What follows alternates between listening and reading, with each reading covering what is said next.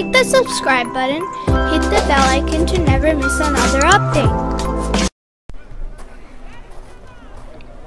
An old man struggled as he walked through the dirt-filled streets of Medina. He took turns taking his heavy staff and pulling it out of the dirt as he walked. His old age made the walk slower and more difficult. He had almost lost all his energy as the burning sun of Medina made the desert ground radiate with heat.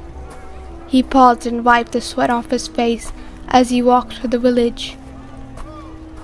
He looked down every street and cried out over and over again with a dry mouth, "Baqir, Baqir, where are you? I must see you." He continued on his way, but it was as though the streets had become longer. The more he walked, the further it seemed. The old man wanted to see Imam Baqir so much he could hardly wait. "Oh, where is he?" he thought desperately. After hours of searching, the old man finally leaned against the wall of a house and sat down. He could not go any further. He was just too tired and worn out. Just then he saw a dry branch that had fallen from a date tree. As he picked it up and looked at it, he was reminded of a green palm tree that used to stand tall in the city of Medina. 50 years ago, Prophet Muhammad sat near a palm tree and said to him, "O Jabir, you will live in this world for such a long time that you will get to know my grandson, the 5th Imam. His name will also be Muhammad. Out he will be known as Al-Baqir. When you see him, please give him my salams because I will no longer be among you during those days." Jabir had never forgotten this name, and since that day, he has never stopped looking for Imam Baqir. However, on that hot and tiring day, as Jabir sat on the step, exhausted from all his walking, a strange feeling suddenly overcame him. He wondered, what if I never get the chance to see him? I'm so old. What if I die before I get to meet him? But wait, the Prophet of Allah never told lies. His promises are always true. If he has told me that I will see Imam Baqir, then I will definitely see him, even if there is only one day left in my life. Jabir dug the tip of his staff back into the ground and held onto it with 2 hands as he struggled to stand back up. He continued walking slowly again, this time determined not to give up. While still calling out, "Baqir, Baqir, where are you, Baqir?" As he was walking, the door of one of the houses suddenly swung open, and a beautiful child walked out with his father.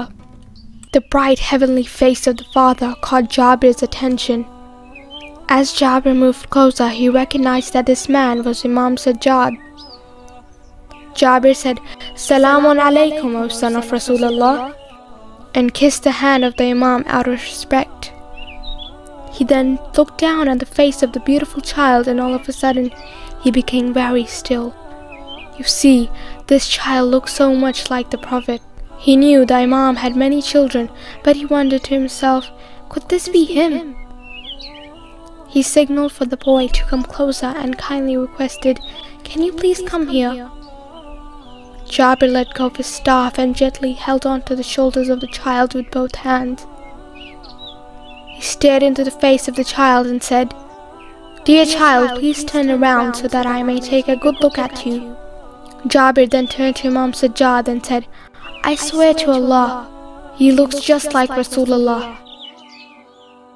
He stared into the eyes of the child and asked, "What is your name?" The young child answered politely, "My name is Muhammad." Jabir became even more shocked and asked, "What is your title?" The child responded, "It is Al-Baqir. I am the one who will split and spread the knowledge to people." Jabir's knees went weak and he slowly fell to the ground and hugged the boy close to his chest. Tears gathered in his eyes and he exclaimed, "May my life be sacrificed for you. You are Imam Baqir. May my mother and father be sacrificed for you." Yes, I am Al-Baqir. Please tell me the message that you have from my grandfather, the Prophet of Allah. Jabir was startled that the little boy knew about the message and quickly began to explain. My master, your grandfather Rasulullah told me that one day I would have the honor of meeting you. He told me that when I meet you, I should give you his salams. Imam Baqir took the tired old hands of Jabir into his own and with a gentle voice said, Peace be upon the Messenger of Allah until the earth and skies remain. Salam upon you, O Jabir, as you have given me the salams of the Prophet of Allah. Jabir spent the entire day watching the young Imam play. Even in his play, Jabir knew that this was a very different and special child. The day gradually came to an end and Jabir gave the Imam his respects and asked for permission to leave. As Jabir walked home happily, he thanked Allah for the blessing of meeting Imam Baqir, the one who would spread and split the knowledge. As the years passed and Imam Baqir grew older, Allah blessed him by allowing him to be the Imam during a peaceful time. Therefore, Imam Baqir spent many years starting schools, masjids, and universities. So you see, by spreading and splitting knowledge among believers, Imam Baqir spent his imamate spreading Islam from east to west.